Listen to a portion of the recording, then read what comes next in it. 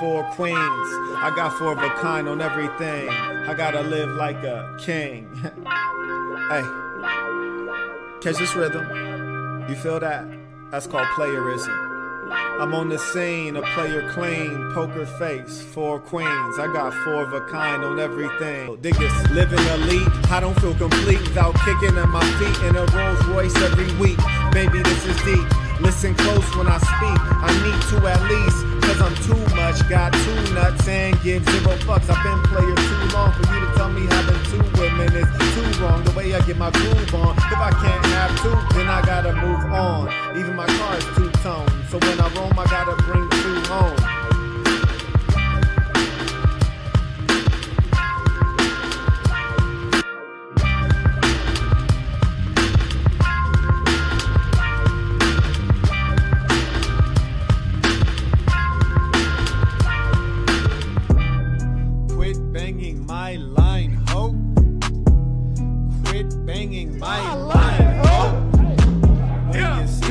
Like you don't even know me, ho. When you see me, act like you don't even know me, ho. Understand what we're doing here. Like William, for example, was at the last conference. Brandon, come on, baby, get a clue. How you do what you do? How do you fall in love with me, but I'm not in love with you? Quit banging. Peace to the saints. Peace to the saints. Peace to the saints. Today is a topic that may be sensitive to some, but it is absolutely necessary. If you've looked at my catalog, I mostly refrain from racializing conversations. Undoubtedly, this is unique to the African-American female. And you can't talk about the African-American female without having an underlying conversation about the African-American male. I trust there are many experiences that you've had as Black men and women, and even those who are not Black, and I invite you to join the conversation. There's been a false narrative that if you are not Black, you can't speak on Black people. For the truth is what it is, no matter who's saying it. And I'm not saying that to say we won't consider the source, but feel free to speak your mind. You dig? I mean, it's YouTube anyways. We got a lot of anonymous characters speaking up any damn ways. Corey writes, purchase my conference ticket. It's about to be live in a real way. Peace to the saints. Oh, true indeed. And shout out to those who did get their conference ticket. You can get that by sending $7.99 via Cash App to #Marquette. Just include your email address and we'll make sure that you are all set up. It is also on marquettism.com, but I don't know if the link is easy to find. Carrying on. Yes, this lecture will be deep. It's going to go through a couple critical pieces. Number one, my goal for all peoples is that they should come together in marriage, the male and the female. That's why I'm wearing a manandwomanbrand.com beanie. You dig? We believe in man and woman. They're a natural pair. The Black woman has some of the lowest rates of marriage in the developed world. When I say the Black woman, I'm talking about African-American women. And one of our underlying questions for this lecture is, well, why are they not getting married? Why are they the least desirable females on dating websites? Is their stereotype of being loud, aggressive, unruly, disagreeable, promiscuous, all these things, is it true? And if it is true, what are we to do to move things in the right direction rather than just dragging the Black female through the dirt? One thing I must do is include the link for Black females to join in and give any commentary, whether they're saying, hey, Marquette, you're lying, you're off some BS, or hey, you're preaching that gospel. I would be happy to hear from them speaking clearly and preferably briefly if they'd like to share their perspective, because indeed we are talking about you. All right, so that's number one. Then number two, I'm going to take you through a couple different elements to what leads to marriage. I've actually broken this down rather scientifically, and at some point I will probably formalize this into a book. Very briefly, if you're thinking about, what really leads someone to marriage, whether it's a Black woman or any woman, It is this four-step process, the process of introduction, meaning making someone's acquaintance. Number two, building attachment, which is that flirting that goes back and forth where you're making the other person fall in like with you. And then you move on to bond solidification. This usually happens through formalized titles, boyfriend, girlfriend, fiance, things like that. And then eventually this culminates in marriage. And of course, there's maintenance that has to occur after that. But with the African-American woman, there are a lot of breakdowns that go on in this process that prevent this process from actually being completed. And sometimes there are breakdowns that cause the process to be undone. If you have any experiences with Black women that you'd like to go ahead and send in, go ahead and send that in. If a Black woman's ever told you, you seem like you like white girls, or you seem like you don't like Black women, go ahead and send that in. Tell me what the hell they mean, because it's a curious statement, isn't it? We have Indy said, peace to the saints, tuition, Nick Davis. Peace to the saints. And shout out to Nick Davis, very hardworking, timely gentleman who gets a lot done on our media side. So truly appreciative of him. You're caught up? I am. Okay, please do say that after you complete it. Now, number one, as I said, my goal for all women is marriage. And when I say marriage, I'm not talking about getting married under the law.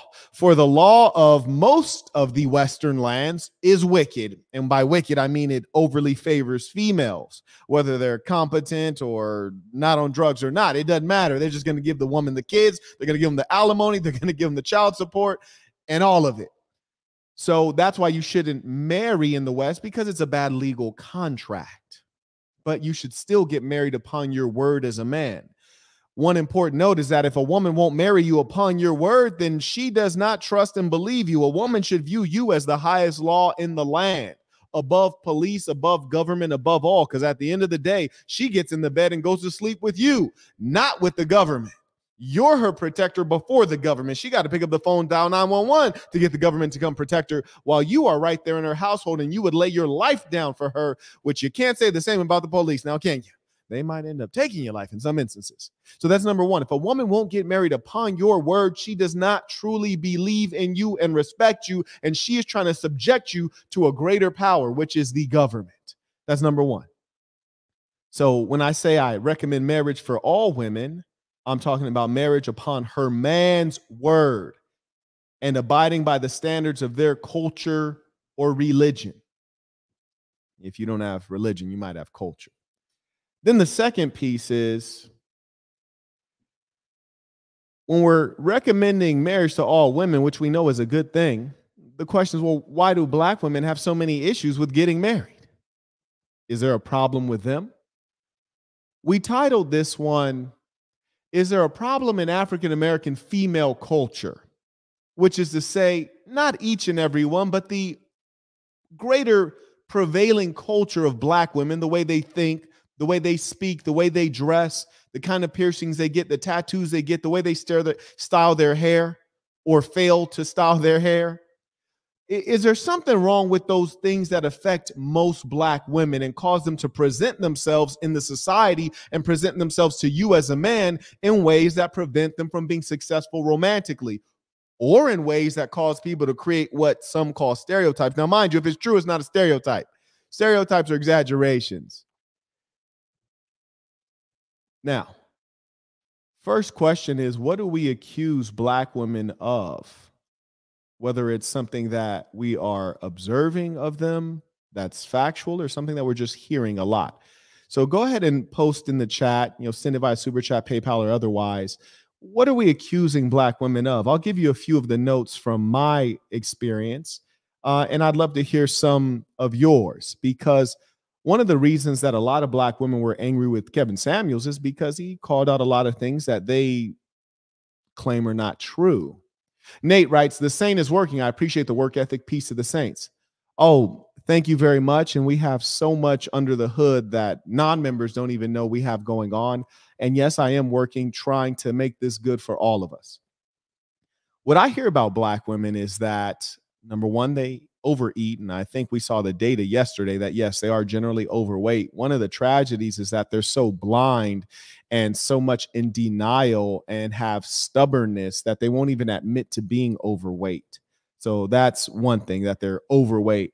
Number two, they've been accused of being ghetto and ratchet, which on an economic level kind of makes sense in as much as African Americans are one of the poorer racial groups in the United States of America. That being the case, you're going to have a more significant percentage of African Americans, both male and female, who fit into the lower class. So of course, you're going to expect them to behave in ways that are not quite kosher. So that's understandable. Number three, they tend to like guys who might appear to be thugs or look like what they would see on television when a rapper is depicted. They like guys in the criminal life, gangsters, you might say. And from my experience in high school, I'd say undoubtedly women like gangsters, or what you might call a bad boy. If there are any other observations or stereotypes of Black women, feel free to share them right there.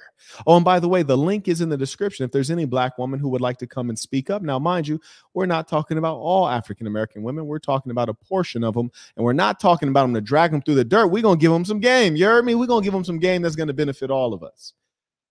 Those are just a couple of the stereotypes. One thing I have to point out to you guys who are watching is that any problem we identify in the African-American female is not a problem only in the African-American female. This is something that exists in all females of every race. However, it is a matter of degree.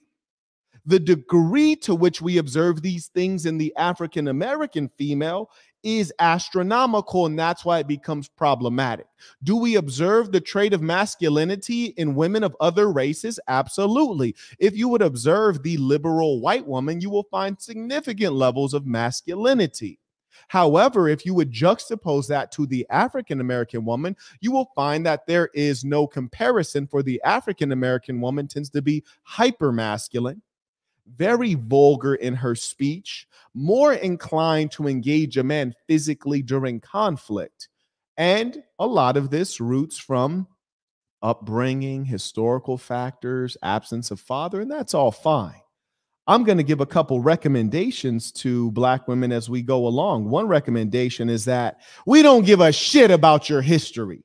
And I'm not talking about your own lived history, for it's important for a man to Dr. Phil his female so he really understands what she's been through, so he knows how to influence her. What I'm talking about is I don't want to hear about slavery. You heard me? If you are an African-American woman and you were not personally a slave, I don't want you taking me back to slavery, talking about Black men didn't protect us during slavery. We were subjected to what the white slave master wanted to do with us. He sexually abused us. And where were you? Bitch. I'm pretty sure in bondage is the answer to that. I'm pretty sure in shackles and chains, just like you were most of the time. These historical grievances and victim mindset, this is quite irrelevant to what we have going on today. So my recommendation, first and foremost, to the African-American female is do not utilize historical, meaning past, grievances to explain your present behavior. And that not only goes for the African-American female, but it goes for the African-American male. But right now we're talking about within the context of the romantic relationship with the African-American female. I'll let you read this one. Harry writes, peace to the saints. I appreciate the recommendation for La Placita in San Juan. I took a cute Borican down last night. Oh, praise the Lord. You dig? That's always an enjoyable experience. And with them Puerto Rican mommies, you never know what you get. Don't get me started. On PayPal, we have Alex Anthony sent tuition. Peace to the saints. And I appreciate those of you who do show support. It does mean a lot. So as I was saying, with the African-American female, my first recommendation to you is do not utilize historical grievances to explain why you're misbehaving today. We're not impressed. And more importantly, we're not about to get in a goddamn time machine and go back in time and remedy slavery. It's not about to happen. And further, you're just making excuses. Now, is the nature or rather the behavior of making excuses something that occurs frequently in the female? Absolutely. They're often evading responsibility. However, we find that this is particularly strong in the African-American female, but it comes in the particular expression of combativeness. When you identify a lack or something to improve, they become combative and aggressive. That is kind of their number one mode of reacting. And it's quite curious because it emulates one of the more natural reactions of the human male, which is to be aggressive. Whereas conversely, you might observe in the white female, typically they'll be passive aggressive. Okay, Bartholomew, formerly Wade, said, I had a black woman tell me, it looks like you only date white girls. You look so innocent. Ooh, Lord. Ain't that a pity? Now let's dig into that one, because that's a really important thing. And this one really exposes the mindset of many African-American women. And it's quite a sad thing. Let us do some critical discourse analysis. And I trust that a lot of us, particularly those who are more successful, have heard this lie and accusation come from African-American females, which is, he said, it looks like you only date white girls. And then she even had the added piece of, you look so innocent. So if we take that first piece, which is, it looks like, that means that we're taking on the appearance. And sometimes they'll even say, you sound like. So let's take those two things. If a black female looks at you and says, it looks like you only date white girls, well, what does that really mean? How can someone have an appearance that screams white girl? That's my first challenge to you all, to explain that to me. I would even love to hear a black woman explain that one, because it is perplexing on a logic level, because it doesn't make logical sense. What I surmise that means is, if she says you look like you only date white girls, she is making an assessment of your economic class based on your appearance, or she is suggesting that you do not appear to be in line with the predominant African-American dress culture, which might involve sagging your pants below your buttocks, which might involve wearing baseball caps, which might involve certain styles of hair, maybe a gold grill, maybe tattoos, certain things like that, that might make you look like a rapper. Because let's be honest, even since I was a young boy and even to today, the typical style choice of the African-American male is reflective of the hip hop culture. So my only assumption is that she's saying your appearance is out of line with that, and she identifies that to be like what it is to be black. And if you're out of line with that, then you indeed must be in line with the mainstream culture of whiteness. That's my assumption. Let me know if I'm wrong. Please feel free to send through your super chat, PayPal, or Cash App to share your perspective on it. Okay, we have Isaiah came in on Cash App. He said, sending tuition, drop a like, it's free. Peace to the saints. You dig? Peace to the saints. So that's number one. And then here's the other deeper part that you have to consider when the black or the African-American female tells you that you look like you only date white girls. One, she's saying, well, you don't look like the typical black guy, which could be a compliment. Don't we all want to be unique? But then here's the other piece, is that she's usually making an assessment of your economic class, which is to suggest that, well, you look like you might be a little bit better off. So being that you're better off financially, you probably don't want me. So it's really a low self-esteem position that the African-American female is taking when she says you look like you only date white girls, because subconsciously, one thing we know for sure is that the African-American female feels inferior to the white female. Some of the worst white supremacists on the planet Earth are African-American women. And you might say, Marquette, you are fouling out of line. Well, no, my dear boy, the evidence is quite clear. When you look at some of the most iconic black women of today, whether it's a Beyonce, a Meg Thee Stallion, or a Nicki Minaj, you may observe consistently that they will bleach their hair blonde, or they will wear a blonde wig, which allows them to masquerade as who? The white woman. The Aryan white woman, the one that Hitler talked about, the one he said was superior to you. And the black woman goes on with this clown makeup and this fake hair, trying to emulate that woman, which creates an ironic paradox that the African-American woman, in trying to appear like the white woman, concedes that she finds that woman to be superior. But ironically, she turns around and gets mad when the African-American male goes for the genuine article, which is to say, if I like your blonde wig, African-American woman, would I not like a white girl with blonde hair more? Meaning the real thing. Because we all tend to prefer the real thing over the fake thing, right? You prefer sex over masturbation, right? So if the black girl's wearing a blonde wig, would it not be reasonable for a real man who can get one to get a white girl with blonde hair that grows naturally out of her scalp? She got an infinite supply of blonde hair, and if that's what you like, that should be the one you go for.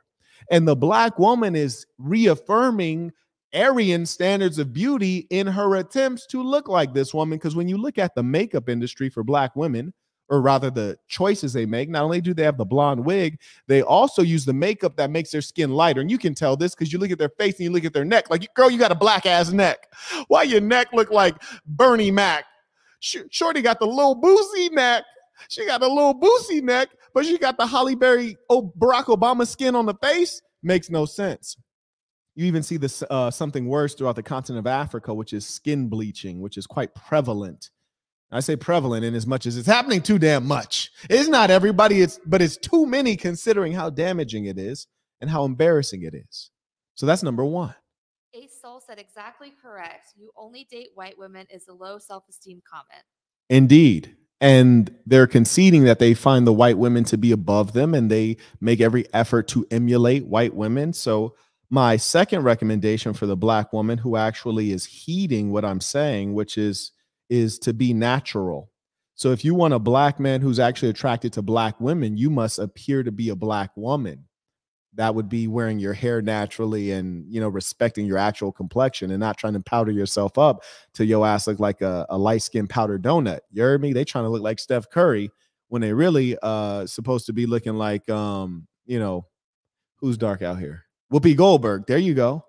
You're really supposed to look like a Whoopi Goldberg complexion, but you want to look like Steph Curry. Carrying on. Now, another piece to the gentleman's comment that he sent in via super chat. He said that she said, "You look like you only date white girls. You look so innocent." Now, that's actually quite perplexing, not perplexing, but it's saddening because she's suggesting that to deal with a black female is something that requires levels of being seasoned and savvy and able to deal with challenge or deal with difficulty or unpleasant things. Because innocent suggests that you have some level of ignorance, you know, but you got to be savvy to deal with a black girl. And I think at some level, what she's really suggesting is that she expects that those who would be willing to deal with African-American women, who would subject themselves to such a thing, being that she has a low view of the African-American woman, these are guys who are either low on that level or have experience dealing with these kind of women, guys who are thugs, gangsters, pookies, Tyrones, the ones that they have dealt with throughout their childhood. We have the Level Up podcast for men said, "Peace to the saints." This is Robert Dunn Jr. tapping in. I hope everyone is having an amazing night. Peace to the saints. Peace to the saints. Thank you for standing up. Shout out to Robert Dunn. You did. Cash App, we have CJ. He said, "Peace to the saints, tuition." Peace to the saints. Thank you for the support, CJ. It does mean a lot. So again, I remind you that the things that we accuse African-American women of, or the things that we even observe in them to be true, are not unique to African-American women. What is unique is the degree to which you see them. When we're looking at the anger and aggressiveness, the degree to which you see that in the African-American woman is unique. And then when you look at communication, because that's one of the major issues you're going to have with the African-American woman to start with, is the communication, which is to say that she does not know how to interact with you as a male, particularly as a male who is in a position of authority over her. And the reason for that is 70% of black families are illegitimate, meaning that they don't have a father/husband in the house. So the black female has never grown up with a hierarchy in her household where she is used to submitting to a black male. She may have had a black brother, but her and her brother were either viewed as peers and treated as peers from her single mom, or if she, God forbid, had a younger brother, then she had the peculiar position of dominating and ruling over a black male. So then you come to her as a potential suitor or spouse. You're not looking to establish equality because that would be unnatural and inappropriate. So you come to her just one notch above her, seeking to occupy your natural position as king. Her having no real point of reference to what a king is, what the habits, traits, beliefs, and behaviors of kings are, and the fact that she should be subject to a king, even if she is indeed a queen. Yes, queen. Even if she's a queen, she has to be subject to the king. So she has no frame of reference. And as a result, she is going to put up a fight with you, and her communication is going to express her lack of understanding and her discontent. It will be expressed through the most vulgar terms, which is cursing, name calling, overt aggression, and of course, passive aggression, because what kind of female would be a female without being passive aggressive, right? It's a necessity. It is a part of the wiring. I don't care what color she is.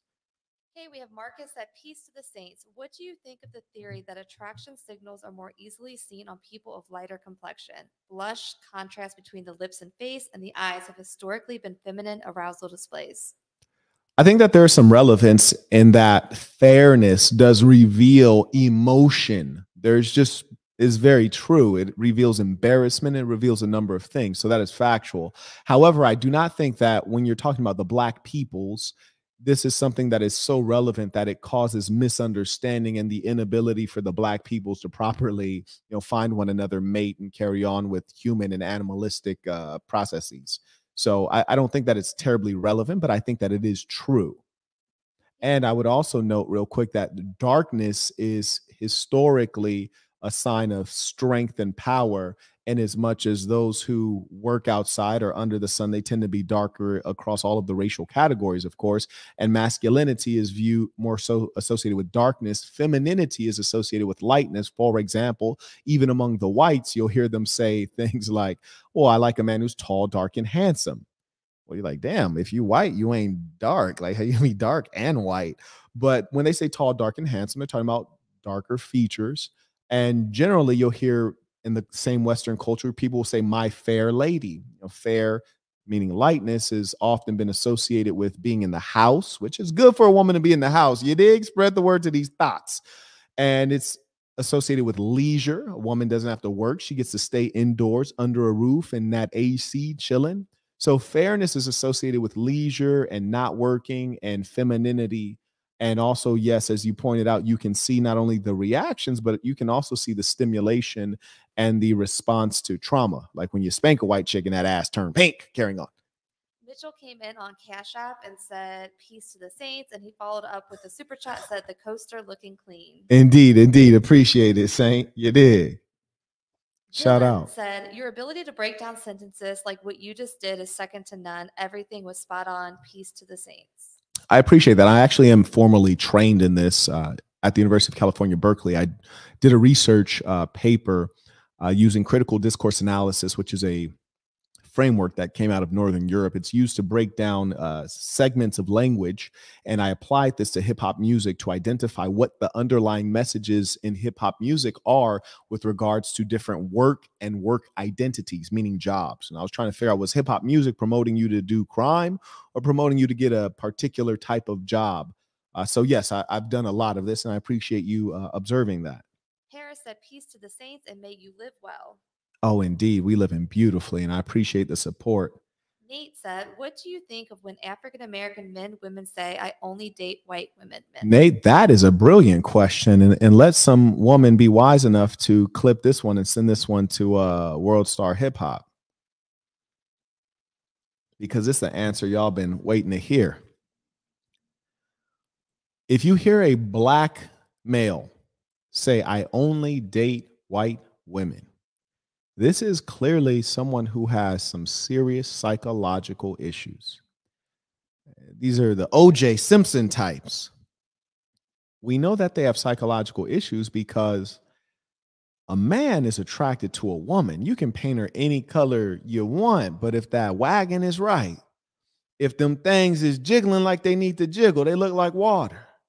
And if that curve is proper and that waist is small and that hourglass is there, oh, you're going to be attracted. No, I wouldn't care if she was purple. Look like, what they call them folks in the Avatar movie? Them blue ones? You know what I'm talking about? You know what I'm talking about? Okay, anyways. Doesn't matter what color she is. If she looks good and feminine and has the proportions and the lady parts, you're going to be attracted. So the point at which a male says, "I only date white women," he is basically making an assertion that he believes that there are inherent qualities that are exclusive to people who fit in the Caucasoid racial category, anthropologically defined, or that he, on the other hand, believes that there are inherent qualities that are related to those who are not in the white racial category, meaning those are in the Negroid or Mongoloid categories, or somewhere in between, which is to say that those are inferior traits. To say that I'm only attracted to white women is a very strange thing, because if you're attracted to certain features, whether it's a narrow nose bridge or thin lips or hair that drapes down, or longer noses, or things that are phenotypically generally European or white, you can actually find all of those traits in other races. You can find those traits in Africans. You can find those traits in Latinos and Asians, because it turns out that Africa is the most genetically diverse, whether you knew it or not. Like, for example, I have a narrow nose bridge. It's generally the West Africans will have wider noses. I happen to have a narrow nose bridge. You'll find a lot of East Africans have narrow nose bridges. And if you want to find fair skin, the trait of albinism, which is the lacking melanin, essentially, you will find albinism in Africans, and you also find the range of melanin produced within Africans, which is pigment that makes your hair, skin, and nails dark. So you can find all of that. So when you say I am only into white girls, this is someone who has a mindset that is clearly damaged, and they are suffering from white supremacy. When you find that this is said by a black woman, it's even worse. Yes, I said it. If there's a black woman who only likes white guys, it's even worse. You might say, Marquette, that doesn't add up. How is it worse for a black woman to only like white guys? How's that worse than a black guy only liking white girls? I'll tell you why it's worse. Because at some level, men are fairly basic and easy to maintain and easy to understand. For example, now I've been around a lot of white guys, right? Mostly in university, in my business life. So I've been around them, slept over at their place. They slept over at my place, ran a fraternity full of white guys, about 100 of them. So I know how they behave. I know what they do. They don't do anything unique that I don't do. There's nothing that a white guy does that I don't do, and vice versa. They shave, I shave. Now, I happen to be bald head, so I don't have a lot of hair care things going on. So it's basically the same stuff. I point that out because with a black female and a white female, there are significantly different things. I recently got back into the black female game, and I had to reacclimate myself. I'll give you an example. A white girl goes to sleep. They might brush their hair and then knock out. White girl's about to go to sleep. They might brush their hair and braid it up and go to sleep. And this is kind of consistent for white, Indian, Asian, Latinas. They have similar types of hair. They'll brush it, go to sleep. Or they'll brush it, braid it up, go to sleep. Or comb it, braid it up, go to sleep. It's pretty simple stuff. There's no process or magic. Now, I've recently got back into the black woman game, which I love the black woman game, and I'll tell you why I got back into the black woman game. It was on accident. I spent a ton of game at black women. We're going to get into this piece because this is critical. My whole life, I have spit a tremendous amount of game at black women, more game at black women than any other demographic, because it's my preference. It's my favorite. You dig? I had a couple lulls in my ability to get black women. Now, check this out. When I was in high school, say elementary, middle, high school, I was a goon, straight up. What they were looking for, a bad guy, that's who I actually was. So it went fine. I had plenty of black women, and I lived among them in poverty. So it was cool. And I wasn't in poverty. It was nice because your boy's a hustler. You dig? So I had plenty of black women. Then I went to university, and there were fewer black women around, but there was still because I was at an elite university, there were a lot more black women than there were black men. The black men were all athletes except me and 3 other black guys at Berkeley. And then you had the black women who earned their way in generally based on academic merit. And they were from a diverse slice of income, some upper class, some middle, some lower. But it was very hard to get a black woman because they really wanted to either deal with the athletes or they wanted to deal with the black guys who weren't even enrolled in college. I'm talking about random ass niggas that work at CVS. You hear me? Random dude they done met at a club in East Oakland. Somebody they met when they was getting hyphy. So I started noticing my black girl game, my portfolio of black women was tanking in college. I was like, what? But I couldn't trip because my white girl portfolio was rising astronomically. It is what it is.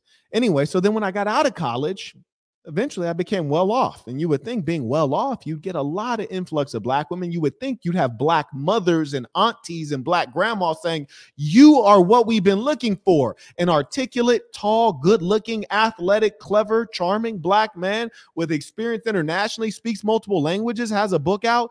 You are what we say doesn't exist. A good black man. I want to introduce you to my daughter. I want to introduce you to my cousin. I want to make this introduction. As a mature black woman, I see your potential. I want to connect you with a black girl who is worthy. Did that happen? Maybe like twice. But on the other hand, you got Armenian women. I'm at the dentist. Armenian woman like, hey, I got a cousin you should meet. You got Korean women and Korean grandmas trying to put me on. You got Mexican women trying to put me on to their daughters. And I'm just tripped out. Like, how is it that all of these women of other ethnicities are trying to put me on with their daughters, but the black women are not doing this at the same level? And I realize that it's because, number one, when an Asian woman encounters a man who is successful by financial means, he's stable, he seems like he has all of his ducks in a row, he's presentable, they look at legacy and marriage and children and how you can provide the long term. Further, they're not looking at you with significant bias, especially if they're not from your culture or they're not people who have been over consuming popular culture, namely thug movies and hip hop music. Whereas conversely, you'll see a mature black woman looks at you. You might be wearing a whole business suit. You done went to top universities. You're a technologist. You're a CEO. But they look at you like, I wonder what's wrong with him. They look at you like, oh, you know, he remind me of so-and-so. They look at you and they stereotype you worse than a white person would stereotype you. So it's actually quite ironic that you're experiencing discrimination and racism from your own. Okay,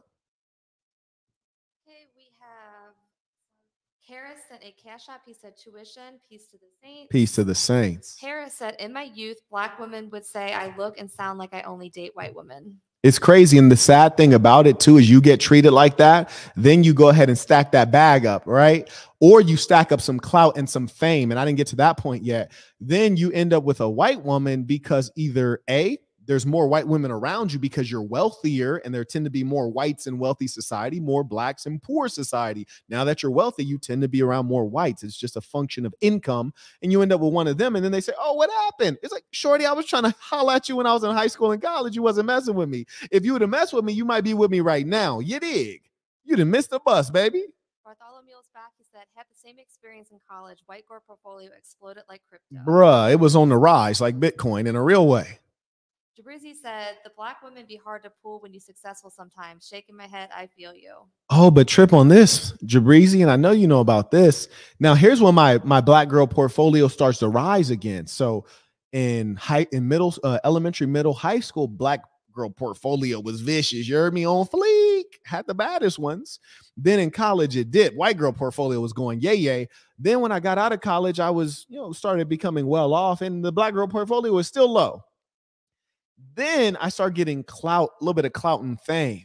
Then the black girl portfolio start coming up. They start hollering at me. I ain't even have to spit game. They hop in DMs, bad ones.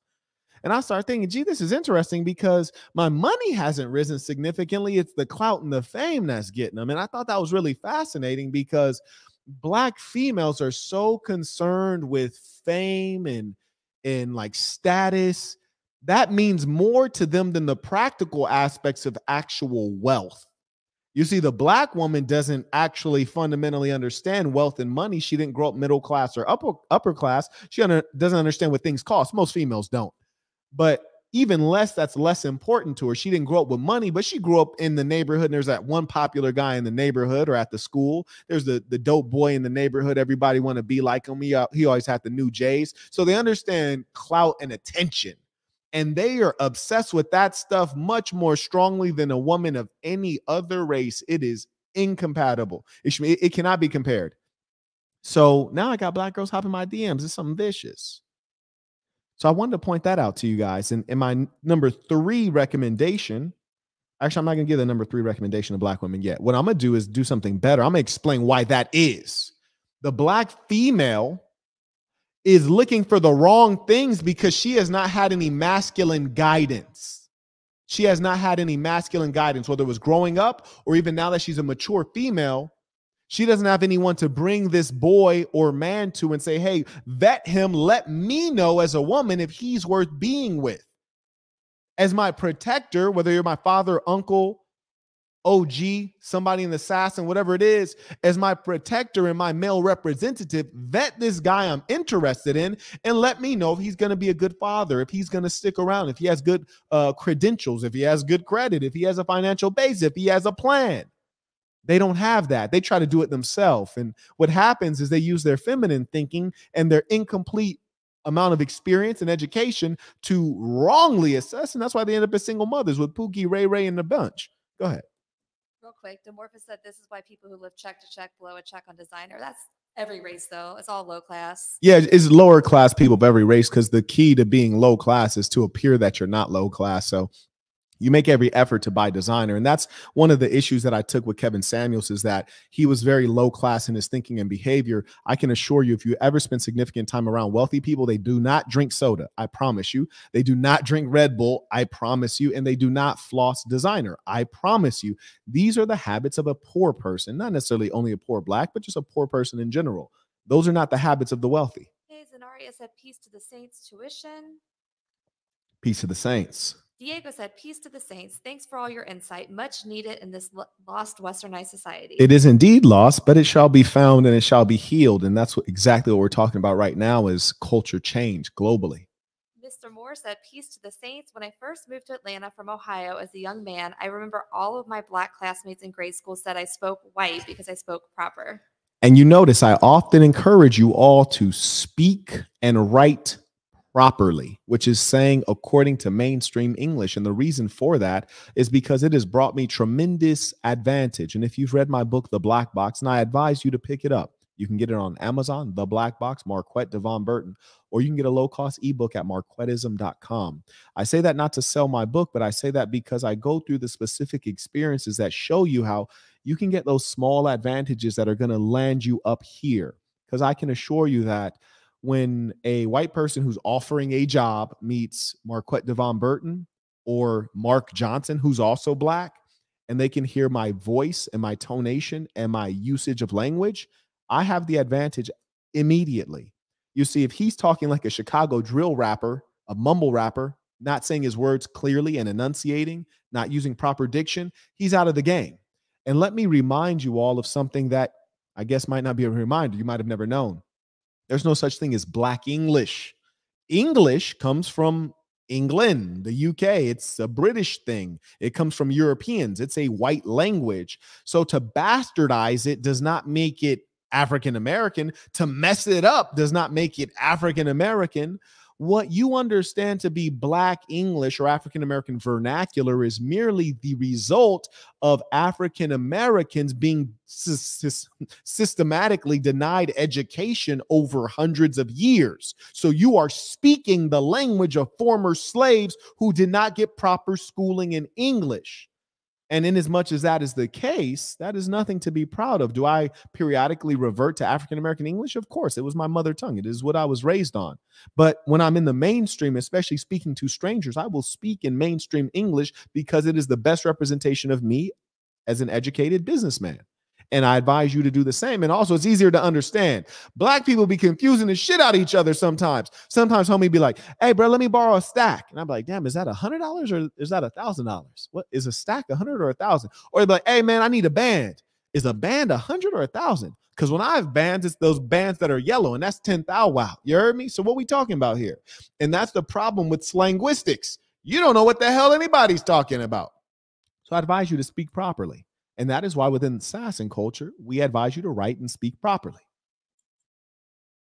Solon said, I remember a time during football practice in high school that I spoke like I was white. My coach spoke up and said, no one talks white, you talk well.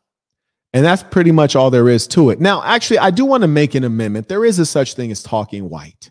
It is not when you are using the correct word or proper grammar, but every culture has a set of ways that they manipulate language, whether it's tone or it's word choice, that do signal their ethnic group. For example, there's definitely a way white girls talk. And there's a tone they use. Like white girls tend to use uptone, like they're saying things and it sounds like a goddamn question, even if it's not a question.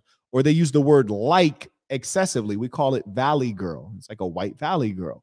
So there is a way. And for example, another thing that some whites say frequently is they'll say things like, oh, for sure. Whereas white people might say, or black people might say, for sure. You say, hey, you coming to the party tonight? For sure. That might be a white guy. You coming to the party tonight? For sure. That might be a black guy. So for sure is proper English. However, that formulation of language is chiefly white, American white in its usage. If you were in the UK, you probably wouldn't hear this as much. You wouldn't hear white folks saying for sure. It's American white. Mr. Moore is back. He said, Mr. Burton, we spoke on IG a week ago, and I have purchased the book. I will definitely be the next generation of the greats, and I'm honored to have you as one of my generals from the young soldier.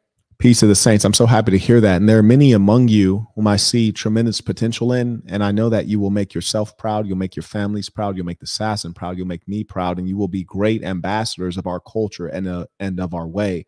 You see, no one will ever follow a way unless it bears fruit.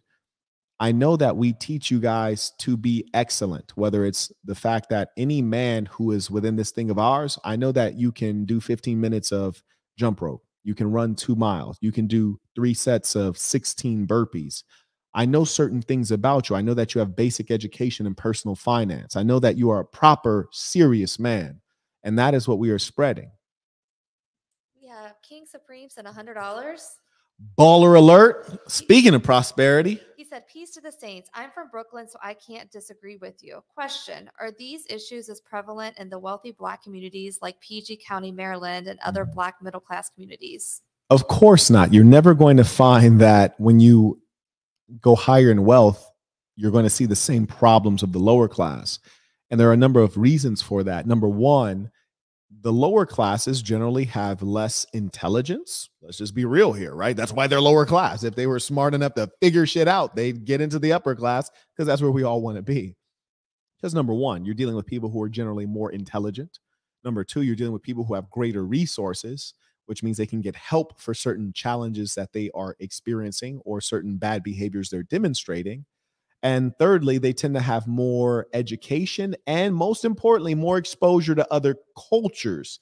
And when you're exposed to other cultures, you might pick up something or you might learn something from that other culture. So undoubtedly, you will not find the same kind of behaviors in the Black upper class that you would in the Black lower class. I've been to PG County, Maryland, so I know exactly what you're talking about. There are other very wealthy Black enclaves. You might find some in Atlanta, etc. But the most important thing to know is that still you do find peculiar thinking and behavior throughout the Black income strata. And one thing I would really point out is that there is a very serious lack of self-regard and self-respect and self-understanding among the Black peoples of any income level, because they actually don't know what a melanocyte is. They don't know what it is to be Black on a scientific level and what those implications are for you actually do have tremendous advantage as a Black human. And so there's not that self-love because there's not the self-understanding. Thank you for your question. Carry on. Oh, and I shall. Another thing we have to talk about with regards to the Black females, and it kind of saddens me because they're spreading their culture around the world, because America is the most culturally influential nation today and that has ever been, as not only do we have the most economic power for the time being, we also have the greatest ability through our technology, through Hollywood, through Netflix, to push our culture out abroad. And so no matter where you go, everyone wants to be like Americans. In fact, I will share with you something that made me chuckle. I was hearing from some of my European friends who came in to visit. They said to me, they said, hey, Marquette, I am shocked that there are not more Black people in America. I said, well, what do you mean? He said, well, you know, I watch a lot of television and there's Black people all over TV. And some of the biggest box office stars in the world are Black. You know, Oprah Winfrey, Will Smith, Tiger Woods, Michael Jordan, Tupac Shakur, 50 Cent. Like, these are all the guys we know. Like, I thought America would have a lot of Black people. It's like, no, we're 12% of the population. But our projection is far greater than 12%. And our contribution to culture outstrips our small population. So the African American as a tribe is the most influential tribe of Black people in the world and the most economically empowered tribe of Black people in the world. And we've invented a lot of stuff. I mean, we invented hip hop music. We also invented rhythm and blues, R&B. We also invented jazz music. We also invented rock and roll, and the list goes on. So that being the case, we are extremely influential. You look at our musicians of today, when you're looking at the Black female, you have the likes of Nicki Minaj, the likes of Megan Thee Stallion, extremely ratchet, low-class females who spread vulgar messages of being over-sexualized. They share a holosophy trying to popularize the idea that twerking and prostituting yourself is the best means of earning and gaining attention. And what they do through their masculine music is brainwash an entire culture of women the world over, but especially they have the greatest impact on young Black girls. And this is why you have these Nicki Minaj's and Meg Thee Stallions who grew up on the mantra of all my independent women, all my single women, all my single ladies, coming from Beyonce. I don't even know the song. Coming from Beyonce, when ironically she was singing these songs while not being a single woman. She was praising independent women while being a married woman. So that lets you know she's making a cash grab because she knows her demographic are single mothers, lonely Black women who are too damn disagreeable to be with a Black male leader. But she made the music for you dumb broad so she can make a buck. And then this bad, evil, wicked music is spread around the world. And what's worse is you have young girls being raised on these ideas, and then they interact with us based on these ideas of behaving like men. Because what is a female rapper other than a female who is trying to behave like a guy? Because rap itself is a hyper masculine art form. We have Rickster said, does your book have an audio version? If not, is it possible to create some? I put it in the chat, so you can scroll up and find it there. Indeed, 8 hours. I recorded it in my own voice, which you will not find to be common among any author. And I've done that so that there's the authenticity of the true characters who were in those stories. Because only I know what a gangsta blood sound like from West Side Denver Lane PDL. So I want you to hear that authentic voice.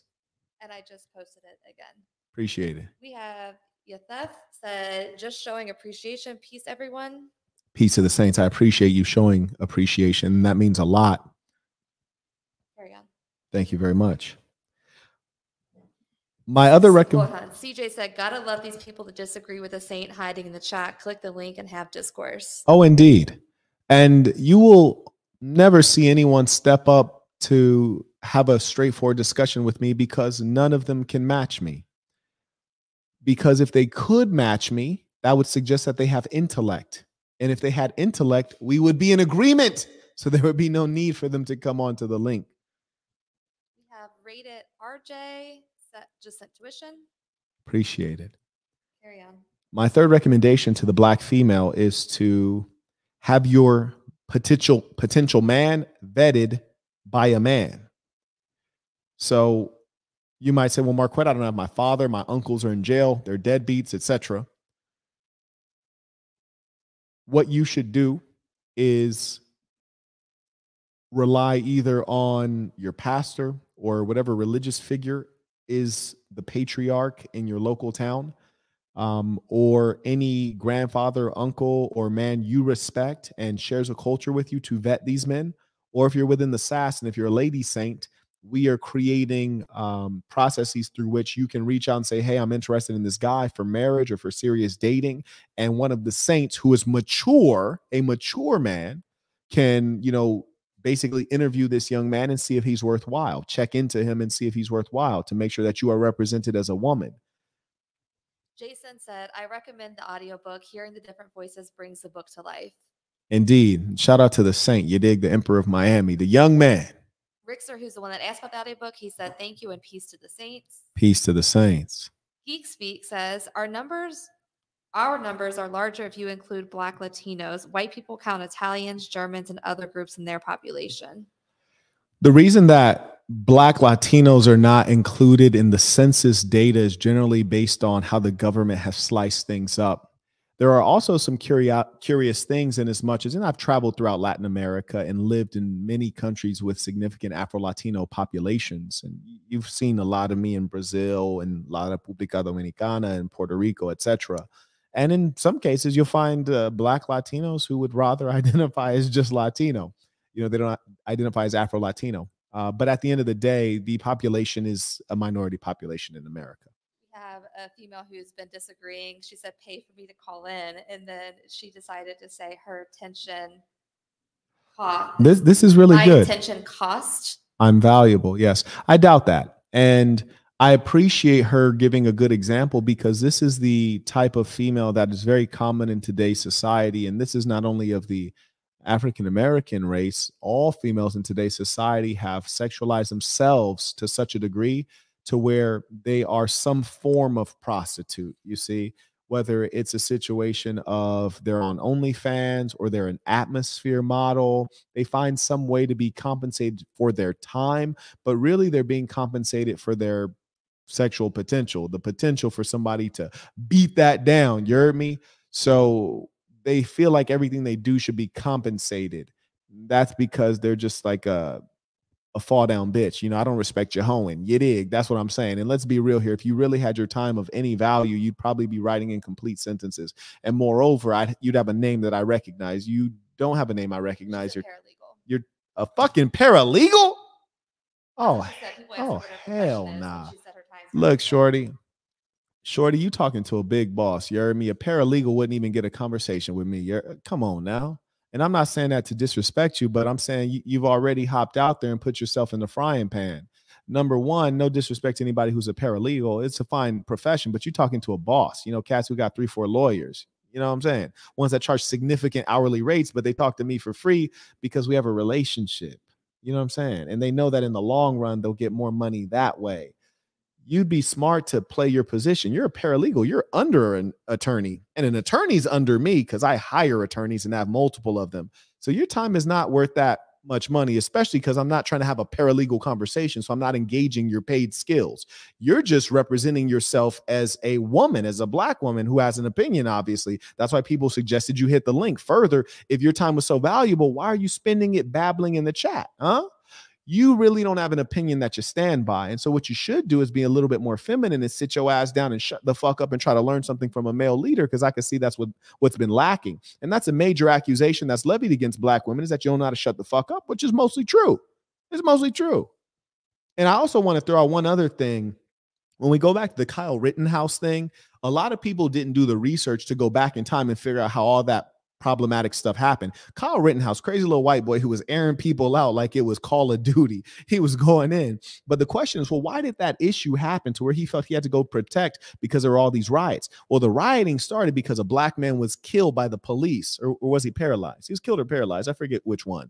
Doesn't really matter. So many of them happening. But what I do know for damn sure is the reason that the police even showed up, because he had a domestic dispute.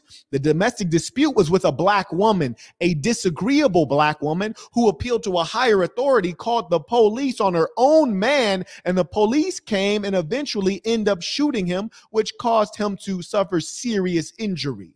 You are that type of female, unruly, big ass mouth, and try to go at men when really you need to sit your ass down somewhere and play a female's position. Teddy Fresh sent $50. Baller alert. He said he's consistent. Indeed. He said, yeah, right. They scared shitless to call in. Marquette, thank you for starting the SaSn community. I needed this in my life. Appreciate that. We all need it. So many of us around the world. And that's why it's something that, is taken as a fresh glass of water to so many. And we will see this culture grow, and it's already growing. Are those Bugle Boy jeans you're wearing? Said they won't call in. Much respect to KS, but you're on a different level in terms of intellect. They know who to argue with and who to steer clear from. And this is factual. And what's more is that I've never pretended to be something that I'm not. And when I am in error, I am willing to admit that. And we all sometimes are in error. Let's get you caught up. Yeah. Fantastic. Real quick, there is a Cash App. It says Peace to the Saints, and he said it's pronounced Javier is his name. Was it Javier? It looks like Javier, but his name is pronounced J- JV or Javier. yeah. Okay. All right, cool. All right, I just want to make sure. Cool. Now check this out, Saints. I actually have a piece here that I wrote several years ago, and it's so funny that I talk about it now, and I avoided many years talking about this blog that I started writing. The reason I started writing this blog is because many years ago I was having trouble dating Black women, and my whole goal was to marry a Black woman. And the reason that I wanted to marry a Black woman is because of three reasons. Number one, I was raised very well by Black women, multiple, plural, mothers, aunts, professors, Black women who can collectively nourish me. So I have a very positive view of Black women. Number two, sharing a culture with someone makes it easier to get along, right? If I'm Mexican and you're Mexican, we know our kids are going to have a quinceañera. We know we both like carne asada. Things are easier to mesh. We can mesh our families easier. And then number three, you get to avoid discrimination, racism, and white supremacy when you're both of the same culture. I'm not only talking about discrimination and white supremacy from actual white people. I'm talking about from Black folks too, because you're a Black guy, you marry a white girl. Now the Black chicks are talking greasy about you. You heard me? And so those are all things I wanted to avoid. And because of those three reasons, I very intently pursued Black women. And I was very perplexed as to why I was having trouble in the Black female dating market because, number one, I was well off financially. I was making a good income. I'm tall, I'm athletic, I'm very confident in my presentation. So I had all of the things that women in general are looking for. Yet I was struggling in as much as I would approach a lot of Black women and they generally put up some defense or act stupid or be rude or impolite at a much more consistent level than other women, right? I can tell you there's one time I approached this woman, she wouldn't even shake my hand. You know how you introduce yourself? Hi, I'm Marquette Devon Burton. She wouldn't even shake my hand. African-American woman. I never experienced anything of the like. And it's very unique that you'll experience that. And that's mostly going to be among the African-American lower class, where they're so rude in the way they engage you. And so I sat down to write a blog so that I might, one, understand my situation, and two, help Black women who are sincere in actually seeking to become married and have a proper family. So I wrote this blog. I never finished it because I didn't want to put it out publicly because I know that Black women cannot handle the truth. Black people in general, but Black women in particular cannot handle the truth. So I'm not going to put this out and have these psychopaths cancel me and mess up my bag. And I was much younger. And now I find that there are greater things than the bag. So the first piece that I thought was funny that I recorded here, there was one time I was living in Baltimore. Now, if you've ever been to Baltimore, Maryland, Baltimore is an extremely Black city. Baltimore Black as hell. Whole city looked like Kodak Black. Black as hell. I'm walking down the street because at the time I was in a program called Teach for America, which is where people who graduate from elite universities go into the worst schools in America so that they can teach and provide those kids with a quality education, because most of the teachers are kind of crummy and underqualified, provide them with the best education so that they may rise up out of their situation. And that's what I wanted to do because I found that education transformed my life. So I'm in Baltimore and I'm walking down the street with this white girl named Kyla, who, mind you, was bad. And at the time, I had never had any romantic involvement with her at the time. I made it come up, though, but ooh, she was bad. I'm talking about slim ting, waist about this big, hips about this big. She was slim, the waist going like this, the hips bang right back out. Grew up upper class. She actually went to Berkeley, took a degree in chemistry. So she was also highly intelligent, long brown hair, nice body to the hair, very large eyes. Had a fatty on her. What? 0% body fat with the fatty? What? She was bad. You heard me. And we in the same industry. I know she has a kind heart and she's super feminine. She was actually homeschooled. So we're dealing with a rich white girl who's innocent, was homeschooled. What? Man, she's a real win. So anyways, we're walking down the street. I don't remember what we're doing, but we're walking down the street. And there's a beat up ass car drives by. Beat up ass Toyota driving by, and it slows down. And we in Baltimore, so if a car driving by you and that shit slow down, your spidey senses better start tingling. If your spidey senses ain't tingling, your ass is lacking. So my spidey sense start tingling. I turn, it's a car full of Black chicks, and then they slow down. And one of them yells out, "Sell out!" and then they skirt off. And in my head, I'm like, wait, hold on, bitch. Number one, I'm not even dating this white girl. I'm not slaying this white girl. I'm not dating her. We're colleagues walking down the street. We're both just getting off of work. We're walking down the street. We came out of a professional development. We're walking down the street. That's all there is to it. That's number one.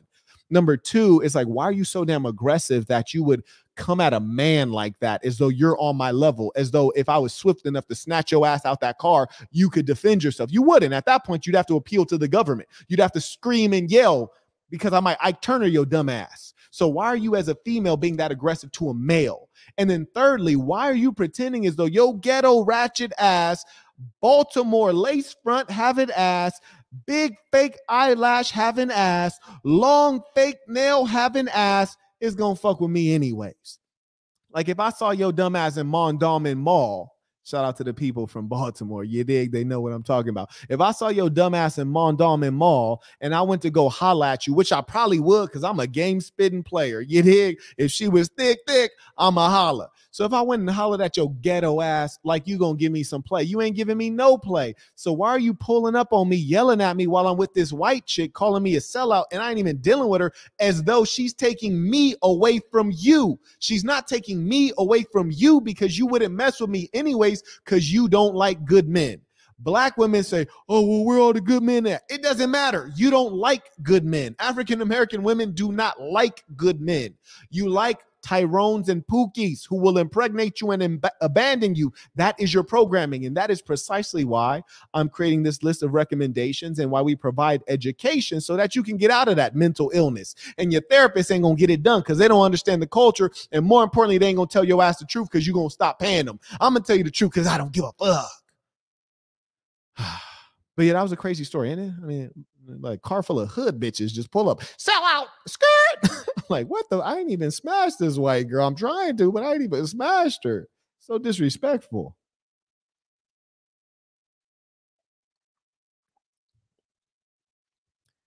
Now, the goal of this piece is not to explain the origins of Black women's behavior vis-a-vis Black men pursuing a serious relationship. Instead, this work provides a summary of my notes on their behaviors in the last 6 months. This was like years ago. In the last 6 months of me engaging them.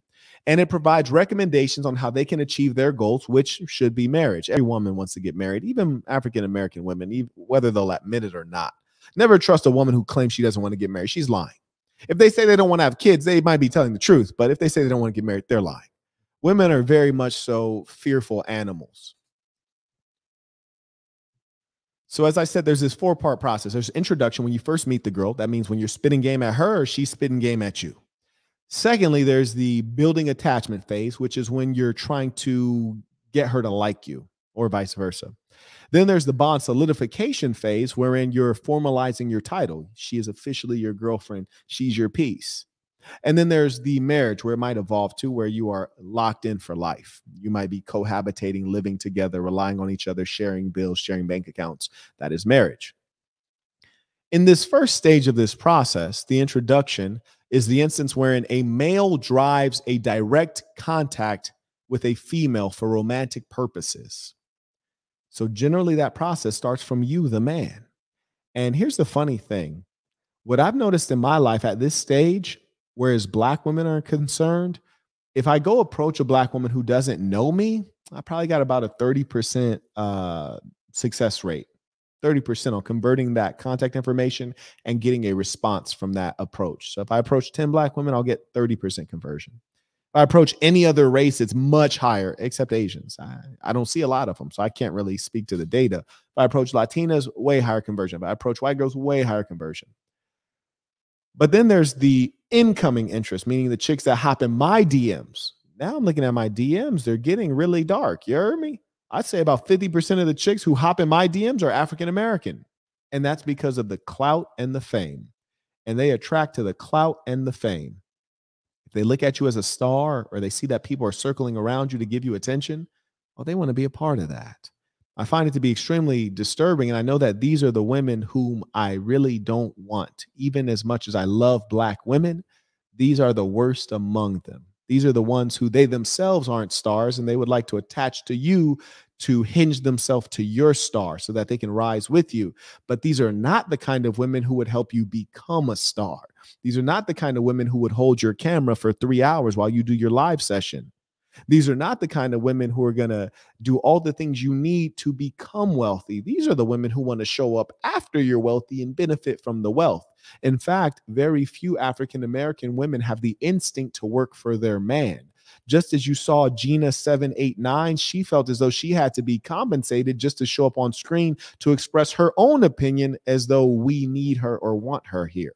We don't. And she's still in the chat an hour later. Isn't that hilarious? Carrying on. Her time's valuable. Her time's valuable though, right?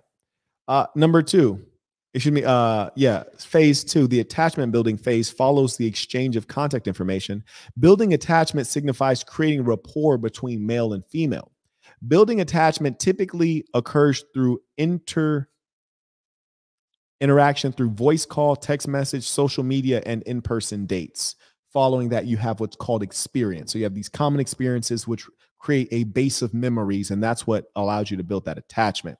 Then following that, you have the bond solidification phase, which refers to the process whereby a relationship with existing attachment is formalized through culturally meaningful titles, boyfriend, girlfriend, etc. Then the last piece is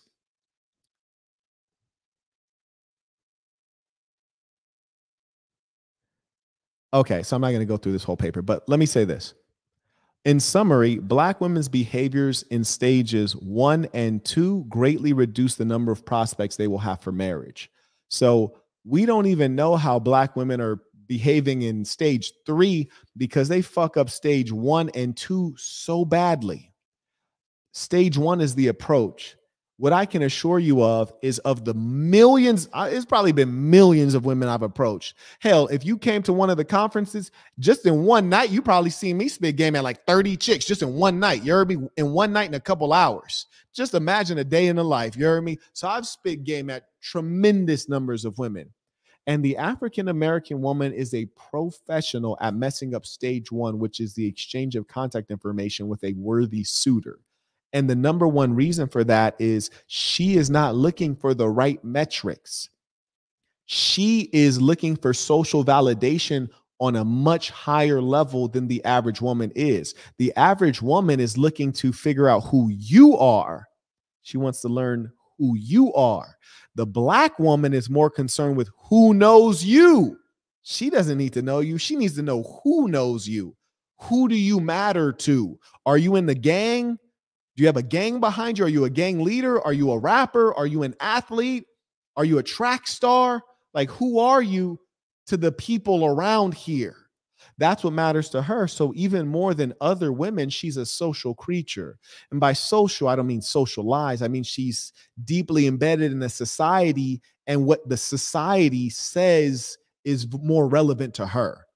That's why the things of fame and clout mean so much more to a Black woman than they would to other women, because they're not judging you one-on-one based on meeting you. They're judging you based on what they assess of you. And that's why when you meet a Black girl, she's more inclined to say, oh yeah, like, what's your IG? When you ask for her phone number, she say, what's your IG? Then you give her the IG. Eventually, what she's going to do is she's going to see your IG and like, oh man, homie got clout. He got a bunch of followers. People are actually commenting on his stuff. He has real people fucking with him. Then she's going to DM you her phone number. She wouldn't give you the phone number when you first kicked the game at her. She said, what's your IG? And then when she meets you and like sees all your stuff and sees where you travel to and sees that people admire and respect you, then she going to DM you the phone number. Now you in the game. But here's the thing. If you anything like me off rip, when she said, what's your IG? I was like, little bitch, little bitty bitch. Ain't nobody trying to do all that shit. Kick rocks. You see, because when I first talked to the girl, I don't ask for the contact information straight off rip based on her appearance. Once I've talked to her a little while and I've assessed like, okay, you have no personality, no intellect, nothing of interest. You're not on a road to anything in particular that I find impressive or interesting. I don't even want the contact information. I can't tell you how many Black women I have perplexed because I approach them because they're attractive. We chop it up. We 5 minutes in, I say, hey, love, it's a pleasure meeting you. And she said, oh, it's nice meeting you too. I start walking away. She's like, oh, hey, hold on. Like, you don't want to exchange contact info? What's your IG? I give her my IG, and then they DM me that number. I don't even hit them back. So they fuck up stage one, which is the introduction, because they're looking at not who are you, but who knows you. Then stage two, building attachment. Black women are the hardest to deal with because they're such prideful creatures that they will not let you define the road.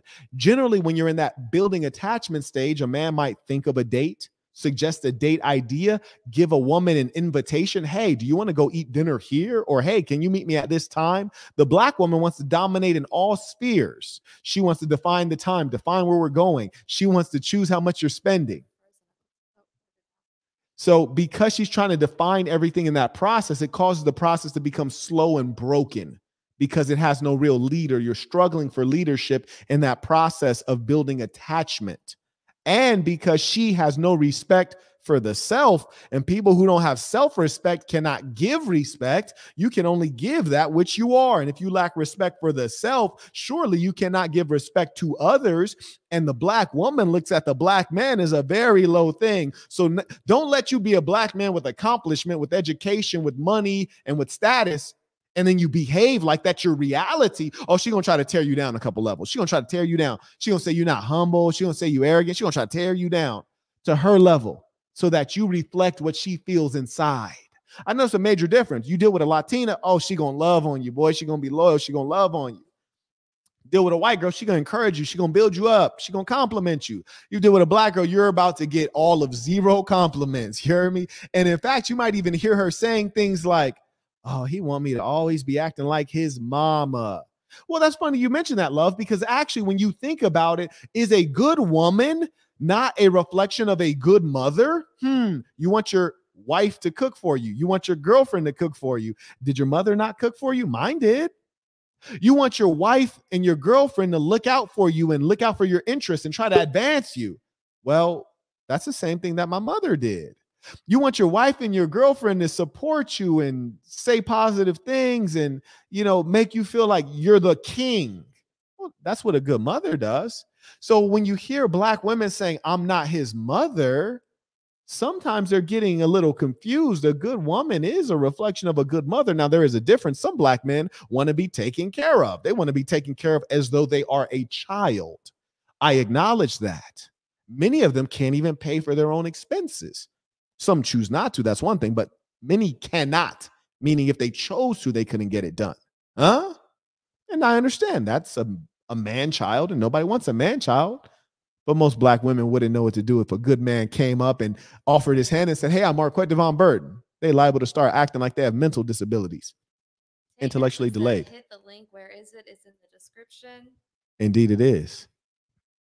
Indeed it is. Saints, I'm going to go ahead and give you a little bit of time to send in your last thoughts, questions, comments, or tuition if you appreciated this lecture. I've personally never seen anyone on the internet that addresses these topics so eloquently and consistently. So if you'd like to send in tuition, please do. If you'd like to hit the like button, that goes far. If you'd like to share the video, that goes far. I'll give you a little bit of time to send in your questions, and then I will get on with my evening.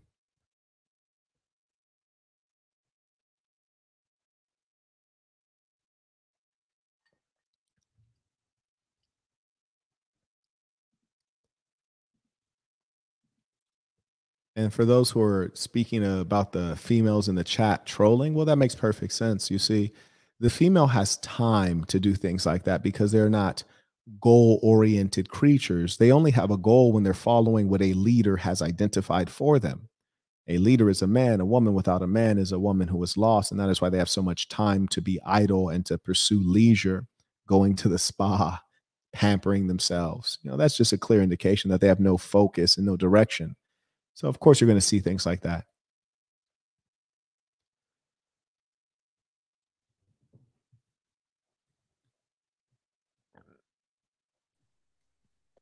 Hey there. Did we see you yesterday? Yes, you did. Do you recall yesterday we said that we use cameras on this side of things? I don't want my Black features criticized or to be put down by you, but I will say that you're very quick to give white women automatic credit. I know like a lot of Black men tend to do this on YouTube. I think that it is a scam that y'all keep attacking and demeaning Black women. There are nice Black women. There are beautiful Black women of your race that come from Black men. Black men produce Black women. I'm just going to mute you real quick, not to stop you, but I'm saying, may I ask you a question, madam? Go ahead. Go You ahead. you said that you don't want to have your black features degraded. Were you on the video call when I said that black women are my preference? No, I was not. Okay, so there's one place that you're wrong. You see, you came in with incomplete information and you made assumptions. That's number one. Then number two, were you on the video call when I said that not only do I have black women as my preference, I appreciate real black women who actually look like black women, which is to say that you are natural. You have not painted your face to make your face lighter than it's supposed to be. I'm against skin lightening. And I also don't like when black women perm their hair out. I like when they wear their hair natural as it grows out of their hair, kinky and tightly curled as an African's hair should be. I think that's a good thing that you're saying that. So I think that's great. I'm happy that you have a preference for black women, unlike many black male accounts that have followed, that have threatened black women and have, followed white women more or used white women as publicity to get status on their channels. I'm not very too much of support of black male interest channels that do this. They profit off of using black women's image instead of telling them things to encourage them, make them feel better, give them hope in themselves. They just talk about how Oh, crappy they are and how trashy they are. what is your Go name? ahead. What is your name? My name is Bianca. Bianca. Bianca, yes. So, and you're there's one of the lady saints goes by the same name. So I just want to make sure everyone knows that you are not her. But did you hear the recommendations that I gave to black women so that they might be more successful in securing marriage? I just came into the show, but I heard a few of them. And one of them was you were talking about the approach with how we should carry ourselves and also the approach with how men are going to be expected to target women. And I do want to say that everyone's situation's like very different. Not all black women get to fit the appeal of the social standard of society. I will say, using my life as an example, it has been very rough for me to try to fulfill the expectations of what black men want. Why is that? And it's just I came out of a lifestyle where most of my life, from youth to adulthood, was extreme poverty. And not only that, but trauma and also emotional disorders and also eating disorders that led to stress and abuse and neglect from having parents and from having grandparents who were very corrupt and destructive. I'm very grateful that I had my Bianca, mother may and I my ask you a father, question? Go Ask you, ahead. do Yeah. you feel as though presently you're open to learning from a man and taking a man's leadership? 110%. I feel that's what I exist for, is to better myself through the opposite sex. I don't have any gender biases towards black men. So, Well, gender bias is related to male female. So you're saying relationship or romantic bias toward black men, correct? right. Like, I have no bias. I think that I can take as much support as possible. And I'm praying actually that God sends support my way because of my circumstances and my condition. I know a lot of people would say that I need to apply myself or be more accountable, but I've been trying to do that for the past 7 to 10 years of my life. I went to college, I got a bachelor's degree, and then all of a sudden I was frauded out of school loans from the college itself. And then I was responsible for a bunch of debt. Give you one piece of advice. Number one, I like that you're willing to listen. I respect that. And I appreciate that you seem to be oriented on finding a man who's willing to lead you. And you speak to the idea that you can take direction. To actually take direction is a different thing.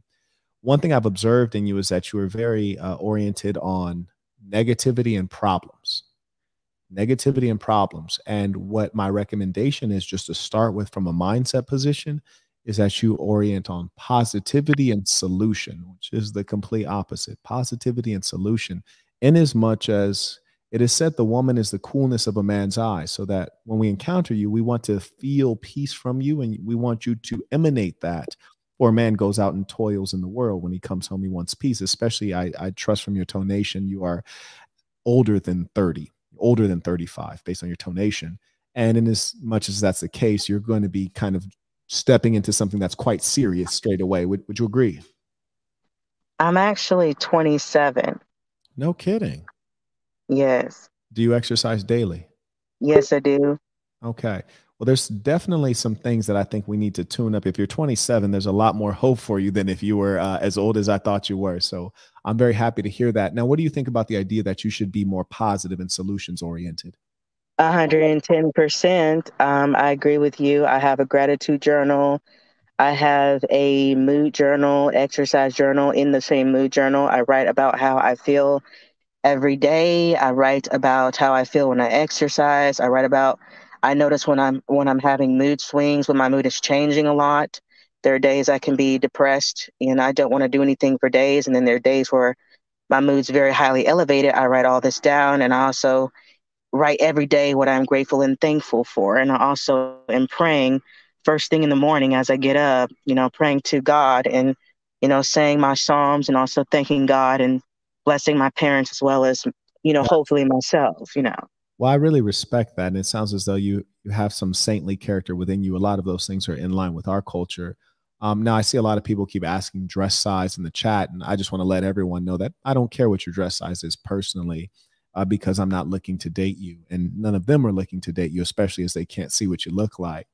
And the most important thing that I want the men and women to understand, her dress size doesn't matter. Her health matters. That's why I asked her if she exercises every day. Now, do I trust that she exercises every day for at least 30 minutes to the point of sweating for 30 minutes consistently? I doubt that, because I can hear mucus in your voice, and mucus in the voice is usually an indication of health not being in proper order or someone being advanced in age. So I don't trust that your exercise regimen is up to my standards, and that's fine. You're not dealing with a saint. Hopefully you do end up dealing with a saint. But the second thing, shout out to Kevin Samuels. He ran things in one way, but for me to ask you your dress size or figure out how many pounds overweight you are, if you're overweight and you don't know it, you got bigger issues. You hear me? So I'm not gonna, degrade you by asking your dress size or how many pounds overweight you are. So that I just want to set everyone's expectation, because it seems like people are waiting for me to figure out, like, damn, you fat as hell. That's why you're single, because you're fat as hell. The truth is that even fat women can get men. What I believe in your case is there's the positivity and solutions oriented mentality that's lacking. And then secondly, you are verbose. You tend to talk at length, which is an indicator that you're not being socially sensitive to, one, is this person tracking what I'm saying? You don't stop to do checks for understandings or check to see if the person's still with you. And number two, men don't like to hear these long ass goddamn stories. I mean, goddamn, you're kind of going in. So it lets me know you're a very expressive woman, especially in as much as we're strangers, you're expressing quite a bit. So I understand that any man who's going to be involved with you needs to be a bit more of a sensitive man and a man who's a great listener, because your ass got a lot of stories to tell. Am I wrong? I thank you for giving me your advice. It's quite impressive that you're able to hear the kind of health issues I'm having. I am battling with my emotional health. I am also a very emotional and sensitive person. So, having mood withdrawals and, being depressed and having anxiety with exhaustion is something that I'm battling with every day. I do exercise 30 minutes a day, but if I were to ask for advice, I do walk with a sauna suit on now. I've been using it for 2 days. The sauna suit, I have been exercising for about 3 months now, but I also suffer with issues with fluctuation in my weight. And so, like most Black women, analyzing, we have the problem with stress and how we cope with stress. And this has been an observational study. Even white men know this now, but they have made MGTOW videos about African American women and the stress we deal with, that it's common. And I'm quite, I have no choice but to agree. I mean, stress is my biggest dilemma, especially emotional stress. One moment, go ahead. Yeah, no, that's where you've been living. I understand that. Now, just out of curiosity, when you do gain weight, is your weight going to places that would please me, or is your weight going straight to the gut? Like, do you look like Homer Simpson, or do you look like somebody that's super thick that might catch an eye when that weight goes on? It goes more to my stomach area. Well, then shit, we need to get you a plan. We need to get you a plan immediately. Now, look, I appreciate you calling in and sharing this with us. And I'm always thinking, you know, because we have this touch point right now, right? And I ask myself, being that you are a human being and you will continue existing after this conversation, I'm always trying to figure out, you know, how can we continue nourishing you so that, you know, we can add some value to you, add some goodness. Even with my podcast, every Wednesday, I co-host a podcast with my buddy Jabrizi, and we have a bunch of girls on, and we could try to embarrass the girls and kick the girls off, but we think about community and the fact that they live in the same city that we live in. I'm the mayor of Las Vegas, in case you didn't know. And I'm asking myself, you know, how could we add value to you? So if you were trying to find some value or help level yourself up based on the challenges you described just now, like how could we help you?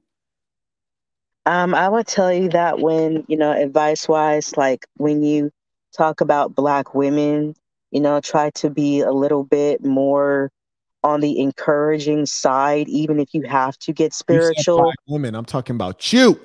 Okay, yes, me, You know, me, like, you know, more, just be more encouraging, you know, kind of like you want me to be positive, kind of stay away from, you know, the demonizing, the talking about the ghetto fabulism and the stereotypical stuff, you know, because like, Do you they're notice like, that you're going from Bianca all the way to Black women? That's a challenge that a lot of females have, but we're not talking about Black women. We're talking about Bianca as an individual. So what we're asking yes, is sir. for you to get to the next level. And I want to make this very clear. And this happens in a lot of people. What they do is, instead of taking out the challenge of dealing with themselves, it's so much easier to talk about women or Black women or all these big ass struggles. We're talking about you and your life, and you're not going to move forward in your life until you address your issues individually. So what's the one next step that you need to do to get you in the position to walk down that path of actually securing a good man so you can live happily ever after? What's your one most important thing that you need help with that you think we can help you with? I want encouragement from Black men. I want encouragement from the manosphere. That's what I want, to be encouraged, to be told positive about losing weight, to be celebrated when I lose weight, when I eat healthy. You know, since you said I need to focus on positive things, I don't need to be reminded about the things that make me feel about my past, or, you know. I like that. I like where you just took that. You said we just identify weight. That's one thing. And you say you write regularly. You know, within the SaSn, we encourage folks to review their goals regularly. We have goals in the area of health, wealth, and relationships. So you just identified a goal in the area of health, lose weight. Do you know how many pounds of weight you're trying to get off? I'm trying to get off around 30 pounds. Goddamn, that's a lot of pounds. So we'll praise the Lord if we can get them off. Praise the Lord, because that's a lot of pounds. Okay, so shout out to you for having a number, because that's the start of goal achievement, is specificity. So you do have a number. That's good. Now, you speak of encouragement. Yes, we could encourage you with the word, you know, encourage you with positive words about exercising, but words don't add up to a lot. You might need a little bit more. Like if there was something in action that we could take, is there any action that could help you actually get to it? Because you claim you exercise 30 minutes every day. Like what more encouragement do you need if you're already getting it done? I'm just trying to get to the bottom of things. Help a brother out. It's just the emotional aspect. Like, what people say, what you say to people impacts them. Words are very powerful, you know, and how you talk to people, the tones you use are very important, you know. Why are you talking about people again? We're talking about you. Yeah, it's just the tones that are being used towards me that are very powerful. You know, when people say words to me, it impacts how I think and how I feel. How do you feel like you've my been emotions? Call? How do I feel right now? Yeah. How do you feel you've been talked to during this call? I feel more comfortable around you now that you've actually gotten a chance to get to know me, ask more deeper questions specifically about me, and actually have listened to me to get to hear my story and what I go through without, you know, harsh criticism or extreme constructive criticism. And I like that better because it gives me the opportunity to relate without feeling hostile. Got you. Okay. Well, I appreciate you calling. There's another lady who wants to come on. And so we're going to let her come on. And I appreciate you coming and sharing a little bit of your time. We do encourage you to stay connected. If you want good information and a community to help you with your goals and support you in that, I encourage you to join the SaSn. And you can join at patreon.com/the saint and the sinner. And in joining that, we'll bring you into our Discord, bring you into our community, and help support you. We ain't gonna bullshit you though. If you have some bullshit, we're gonna let you know. But we will support you in your legitimate health, relationship, and financial goals. Okay, well, nice meeting you. Y'all take care. I'm glad I got on a better start with you. You have a great day. Peace to the saints. While you're switching over, we have Fritz G sent tuition. We have Heel Zen came in on Cash App. Peace to the saints. He's very consistent. I appreciate those of you who support the work. And Jade will get you in shortly. Rakely said, these women are tripping. I prefer black women. I think most black men do too. Right. Most men like a woman for the way she likes us. Most men don't operate beyond that level. Tells you all you need to know. Ooh, that was deep. Shout out to the saint. I actually had the pleasure of meeting him. He did a consultation. You can schedule that at marquettism.com. I had the pleasure of meeting the saint, and that was some deep game. He said, most men like a woman for the way she likes us.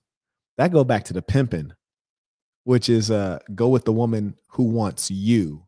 You know, go with the woman who chooses you. You dig? She gonna give you more mileage. You heard me? She gonna let you have your way. She gonna show you more love. Even came in and said, peace to the saints. Peace to the saints. Jade, why are you starting a trend to come in on here without your camera on? I just prefer to be incognito, but hello, everyone. Thanks for having me on. You prefer to be incognito, huh? Okay. All right. Now, what do you have to say, love? I just want to say I've seen this channel and some of your videos recently, and I just want to encourage everyone to be kind to each other, because obviously Black women, I'm a Black woman and I'm in my early 20s, and things have changed in the world as I grow and as I mature. I notice things have definitely changed in the world, and Black women have made a lot of mistakes. And I think that with time, we will recognize it. I think that Black men should just forgive us. I think Black women should forgive Black men, and we should all come together to just appreciate each other. Okay, I think so. I don't think there's a major grudge between the two. If we are going to come together, we have to come together in the proper relation, which is to say that the Black male is the leader in that outfit. Are we on the same page there? I definitely agree, but I think that Black men sometimes are hard on us as a collective of Black women, and it's because I just realized this recently. It's because you guys are coming from a place that we have never experienced unless we've been actually close with a man that's a good leader. And a lot of Black women, their fathers have left them. So they don't really know what's available to them. They don't know what a good man is. They don't know what good treatment is. Some of us, you know what I'm saying? We have to be exposed. What you're doing is repeating things we heard a billion times. And one of my goals is to move the conversation forward, number one, and then number two, move towards solutions. So yes. One thing you mentioned is a lot of Black women have grown up without fathers. Yes, we are aware, 70% of them. The solution. Why is that? I don't understand. Well, here, see, I would go down that rabbit hole with you, but I won't. And I'm going to tell you why you should stop going down that. And that's why I'm glad I'm here to give this ism to you. One of the challenges, and you must have missed out, because the first recommendation I gave to Black women is to stop going through historical grievances, meaning things that are fucked up that happened to you historically, whether it was you or your family or people way back during slavery. You're asking, well, why is it that 70% of Black families are illegitimate? It don't fucking matter. You don't actually have to truly understand that from the past to fix what we got going on today, right? That's number one. Because when you want to go through all that history of why are Black men not being fathers in their household, yeah, we can go back to slavery, we can go through Jim Crow, we can go through the education and income issues, but all that shit is a research project. Yes, you're right. We don't need a research project. What we need are real solutions on the ground. So, yes. Right? Okay, cool. We're on the same page there. So step one is mate selection, meaning that if a woman is to select an appropriate mate who will impregnate her and stick with her, she needs some rules and guidelines for that. Would you agree?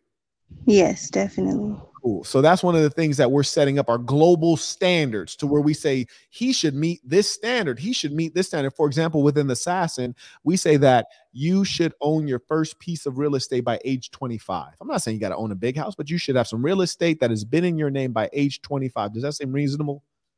I think that's a great idea. That's a beautiful thing, right? And so basically we're setting these standards by which you can define a man. You can define if he's making good progress. You can define a female, and if she's making good progress toward being a woman, and if she'll be potentially be a good wife and mother. That seems reasonable to you? It does. It seems reasonable. Yes. Okay, cool. Now, are you single though? I'm single. Yes. Y'all be hella single. Calling the big homie. I can't blame you. He's like, this chocolate brother. Let me see if I could slide. Now, no, honestly, yeah. What were you gonna say? Oh yeah, no, go ahead. What you talking about?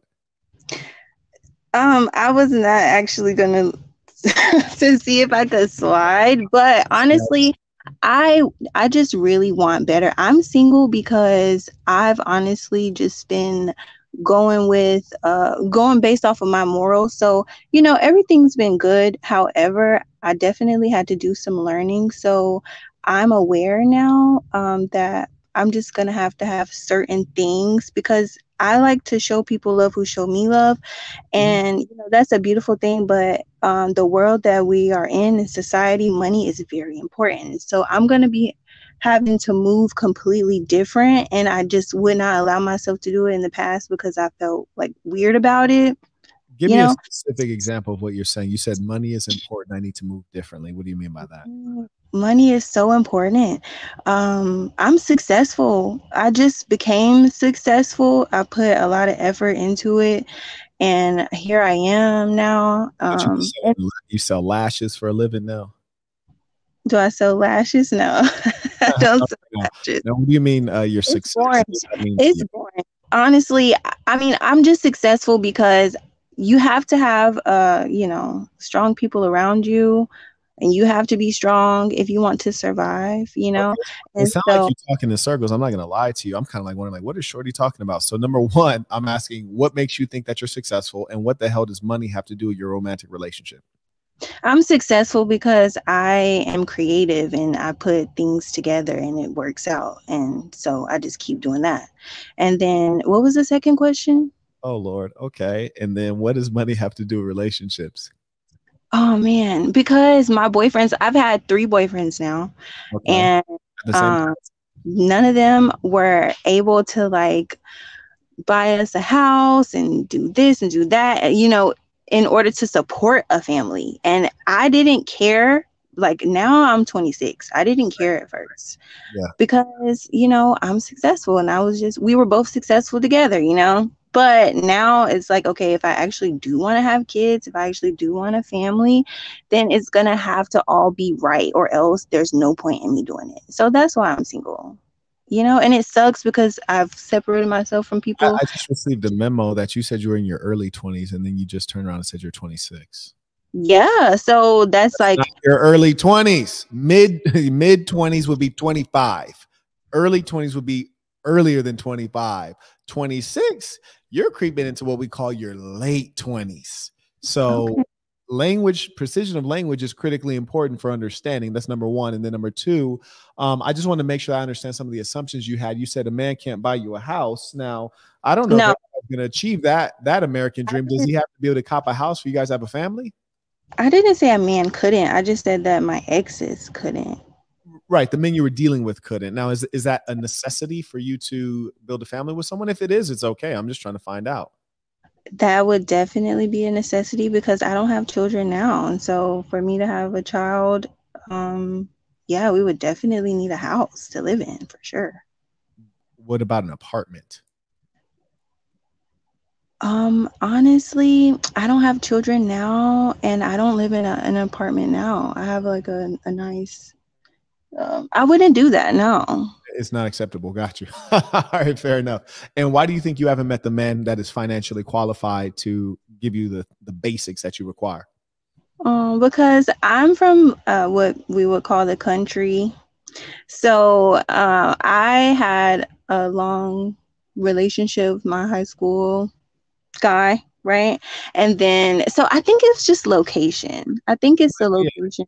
Now, are you still in the country right now? Actually, I've moved, so no. Okay, that's what's up. Now, if you were just rating yourself on attractiveness, like where we at with it? Like I see your ass ain't got no camera on, so I'm gonna go ahead and say in my book, you probably looking like a smooth ass 6. Where we at with it?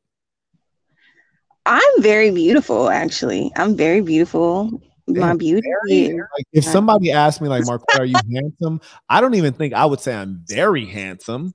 I might say I'm handsome, but I wouldn't say I'm very handsome. Like that's because beautiful itself is a strong word, but you're very beautiful. That's deep. Okay, cool. And what that body talking about? I just want to know how you describe yourself. I ain't believing a damn thing you about to say, but I just want to hear you describe yourself real quick. Yeah, athletic. I'm 5'6". I'm like 135. Athletic, beautiful, young. Okay. Yeah. Got you. So when you say athletic, I'm taking that to mean that you're slim. You don't have the big. You ain't dragging no wagon, and you ain't got them juggle what's. But you slim, and you don't have no extra fat. So everything is straight. That's what you're saying. Yeah, that's what I'm saying. I'm slim. Yeah. That's what's up. Well, it's a beautiful thing, and I think that you're right. You'll get better prospects living in a more central place in a proper city than you would in the country. So cool. I appreciate you calling in, and you definitely use one of our favorite phrases, which is to show love to those who show love to you, and that's something that we live by. So I appreciate you, sharing your words. You have any parting words before you head out? Love one another, appreciate one another. Thank you. Absolutely. Peace to the saints. We got a lot of beautiful women who hate coming on camera. That don't make no damn sense based on my experience with humankind. We got Shasha. Hey, good night. How are you? I'm well. How are you? I'm great. I just have a quick question. I've been in a relationship for 12 years with the father of my with the father of my 2 daughters, and I still haven't got the ring. So I know only because that boy is savage. Only because he feels like marriage is more of a business arrangement. I don't know. Well, do you want the ring or do you want legal marriage? Oh, that's a good question. Both? I don't know. Can we have both? You could, but I personally wouldn't sign up for that, because if you get legal marriage, then what he's basically doing is empowering you and providing you with an instrument called the government to access his assets, and also penalize him using the police and other structures of the government. So that would be unwise. I don't think any wise masculine men would give you a tool to control him. Now, if you were saying, hey, can a girl get a ring? And I'll tell you why it's reasonable for you to ask for a ring. Yes, I can understand you. It's a status symbol among females. You don't want to look like you're a loose woman or a 304 at your age, especially kids. So I can understand why you might want a ring. I think that's reasonable. Now, what if he said, hey, love, I'll get you that ring, but we're not going to go sign any paperwork? Is that going to square things away? If I was making 6 figures like him, then I wouldn't care. But because I'm not, I do care, only because we do have 2 daughters, and God forbid something happens, I would, expect some type of financial help if something was to happen to him. What do you mean? I know he happens to him, like if he dies? Or what are we talking about?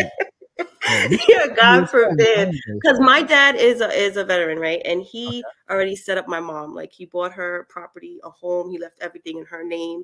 And you know what I mean? And he has his pension, his Social Security. So God forbid anything happens to him, it basically goes to her, and to take care of our younger sister. So he's like, if we're set up financially, I wouldn't need all of that. So that's why he doesn't believe in marriage. He said we have life insurance and all that stuff. So I don't know. Okay, so that seems reasonable. If he's saying like, hey, I'm going to leave all of my assets to you in particular, and I have a life insurance policy that will pay out to you.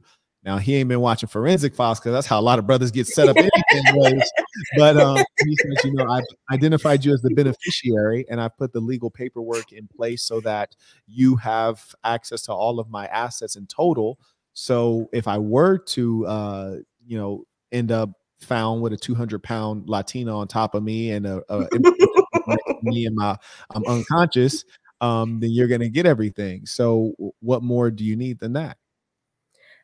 Well, it's kind of embarrassing because even my toddler is asking, "Hey, why do we all have daddy's last name and not you?" So it's starting to, become a little You can get embarrassing. that no, that is improper. I agree with you there, especially you guys are 12 years in. Yeah. See, me, that is improper in as much as, like, say you were just 12 years into marriage, just you and him, it wouldn't be Mhm. such a big issue to have different last names. But when you have the kids, then Yeah. you actually create like just a little bit of awkwardness when you go pick up the kids and your last Yeah. name is different. I agree. It's not the way you want to live things. So why haven't you just said, "Hey, let's meet me halfway"? I met you halfway on in not getting legally married. That was my concession as a woman to you as a male, as my male leader. Meet me halfway in that I want to get a ring and I would like to have my last name be your last name, which is our family name, which I think I'm entitled to. Mhm. Because I didn't want to force anything. I mean, at this point, I I didn't want to force anything. If you're ready and you know I'm the one, then I know it's like idiotic because it's the years that we put in and the kids that we have. But at this point, I can't believe I'm even asking. I'm sorry. It's just it's like Right. Now let's but be then it looks bad. I'm so sorry to cut you off, but then it looks bad when we go to his corporate, events and all the wives are sitting there, and then you're like the baby mama, like, you know what I mean? So it looks so bad. Like I don't even know what to say. Like shit, I feel you. It's not proper. That's not what I would promote. But do you feel as though that there's any major instability in the relationship presently to where he feels like he might want to make an exit, or you feel like you might want to make an exit? mm, um I- he's hinted before that it's best that we separate because I'm always going against the vision and not Uh, side by side with the vision. well, then that would be. I mean, I see. Well, there you go. There you go. I mean, because basically what you're talking about here is locking him in more deeply, and he's already expressed that that's not what he's seeing in the future, and it's because of behaviors that you're exhibiting. Hmm. So if you Yeah. consistently exhibited the behaviors that shows him you're not following his ultimate leadership, then it Mhm. makes sense that he's not going to want to go deeper into that hole. And I think it's unfortunate that you two are in this situation because you do have two children and you are 12 Yeah. years in. And in Yeah. my opinion, it's best to keep marriages together, especially when there are children involved. That, yeah. Okay. All right. He's right here listening, by the way. Peace to the saints. But again, why haven't you been following the program though? That's the real question. um, I think because of past indiscretions and fidelity and all that stuff, so it was hard to trust his process. Like I Then was always, I don't know. Like I was always fine. I don't know. I don't know.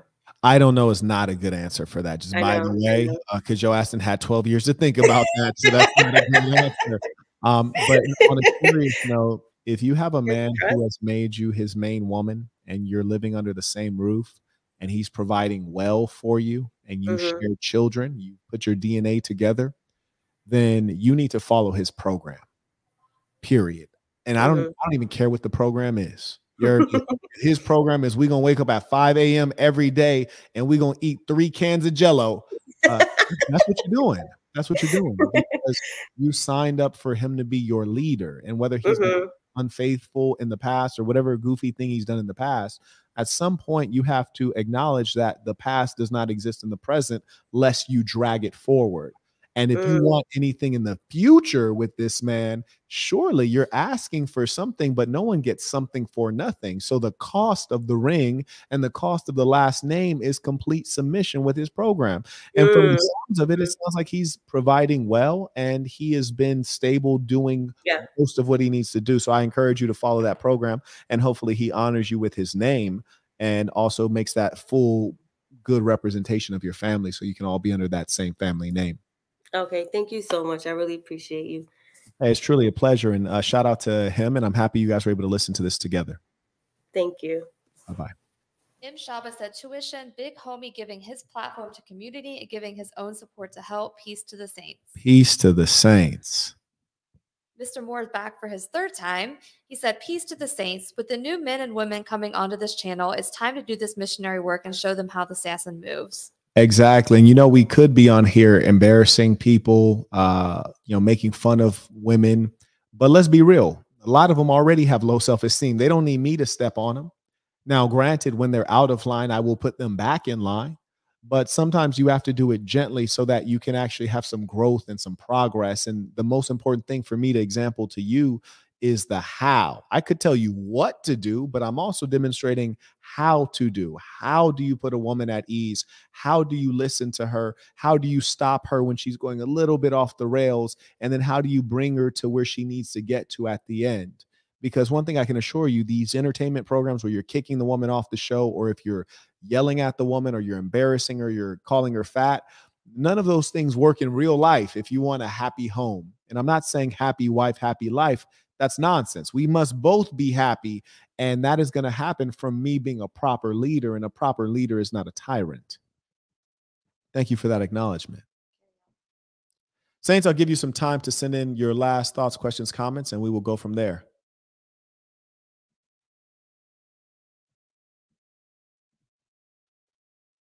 And I also want to acknowledge Black women, not to make assumptions and be hateful. I mean, that's a major quality I see recurrent.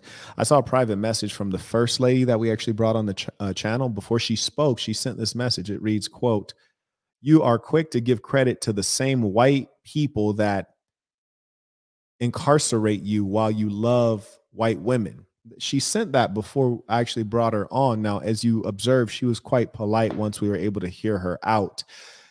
Obviously, she speaks from a well of pain that may have been created by someone, or it may have been completely self-created. But the sad reality is that she's truly mistaken. Number one, she says, you give credit to white people that incarcerate you. I've never been incarcerated. So it's like, love, what are you talking about? And then secondly, she says, while you love white women, several times I've always said my preference is Black women.